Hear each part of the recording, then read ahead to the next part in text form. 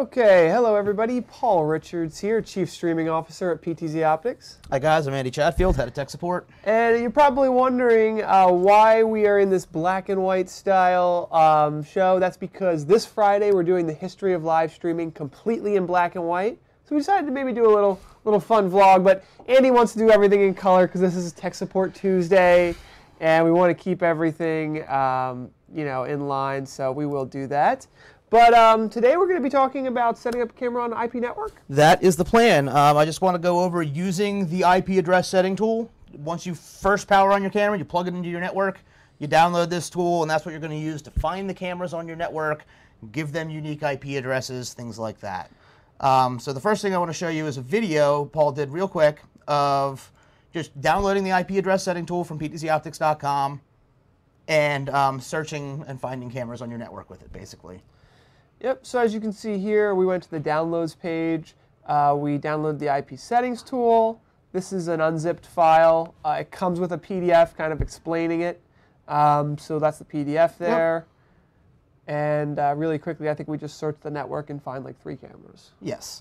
So you can see the camera comes up with the IP addresses, the subnet mask, the gateway, as well as the MAC address, which is actually how this piece of software goes out and finds your PTZOptics cameras, which is with the first 6 digits of the MAC address.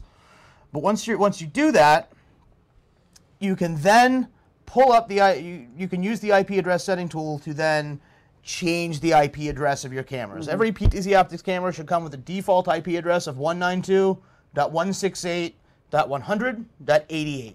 Yes. So you would have to find your camera on your network and then change the IP address to be something in your range. Now, did you want to do to show them how? Now, what Andy has here is a desktop capture showing if you somehow cannot find the camera on your network, right, you can connect directly to the camera. In fact, let's just show that, Andy, really quickly. So Andy's got a camera connected directly. Yeah, I'm directly into the back of this PC of the network jack on Paul's computer here. So.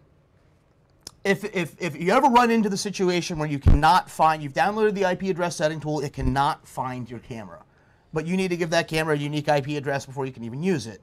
You connect it directly to your computer, and then you can go, you would basically go, I'm just going to get you back to this, this page here. Which page?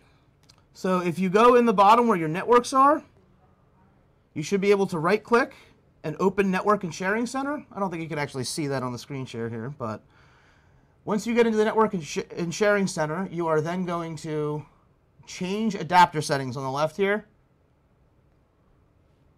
and that will get you to this page that Paul has open. This gives me my Bluetooth, my wired connection, and then my wireless Wi-Fi connection. You want to use your wired one that I have connected to the camera. Go to Properties. You want to do the Internet Protocol version 4 is the commonly used one. So we're going to do that. Go to Properties. As of right now, we are dynamically finding an IP address. Every time you power on your computer, it's just going to find an IP address that's in your network's range and use it. What we want to do is we want to give it a specific IP address to use. That's going to be within the range of the IP address that the camera comes defaulted to. So 192.168.100.88 is the camera, so I'm just going to make the computer 89. My subnet mask is going to be 255.255.255.0. And then my default gateway is just going to be the same as the IP address, but instead of giving it a unique identifier of 89, I'm just going to keep it 1. So 192.168.100.1. And then I should be good to go. So you actually changed the IP address of the computer. The computer to match the camera. Got it. So now you have to exit out of here. It will not take effect. So once I've done that, I should now be able to access that camera by typing its IP address into Firefox. 192.168.100.89.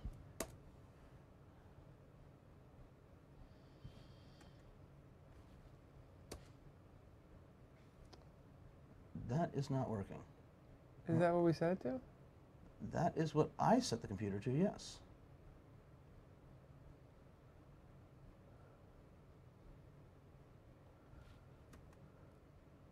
Hang on a sec. 8.100.89. You want to try? Was it 88? And 89 is what I set the computer to. You're absolutely right. So 88 would be. 88 is the camera, and yep, there we go. Yep, and you type in admin. Admin is the username and password. Password. Remember, activate VLC if you want to see a live preview.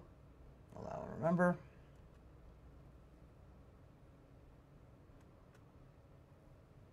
And there's the camera sitting on the table. I'm just going to pan it down a little bit. So that's basically how you would access it. And then what you want to do is go to network, and I can give it an IP address right here.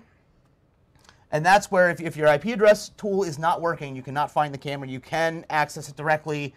Give it an IP address that's on your network, hit apply, and then plug it back onto your network. Do exactly like what we did. Take the IP address you just gave it, type it into a browser, and you should be good to go. The last thing I want to remember to mention is that we are still set to a static IP address on this computer. Paul. Let me fade that back too so they can see what we're doing.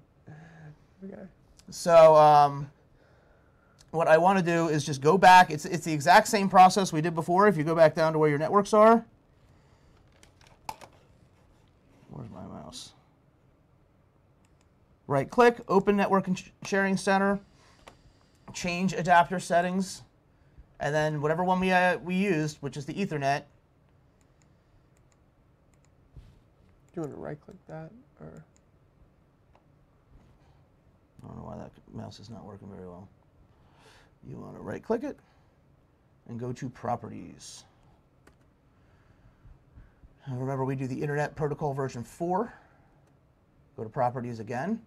And now I just want to obtain an IP address automatically again. I want to take out what I had set it to. Bam. And I should be good to access the internet and everything again now. So that is how you would access your cameras directly if the IP address setting tool is not working for you. I get this call very frequently. I think there are a lot of policies in corporate networks that can prevent multicast devices from reaching out, which is basically what the IP address setting tool does. So if the IP address setting tool is not working for you, just connect directly using the using any kind of CAT cable. I think it can be crossover or regular, and you should be able to gain access to the camera that way and set its IP address that way. All right, I guess that's it. I think that's it. Thanks, everybody. I'll see you next Tuesday. See you next Tuesday.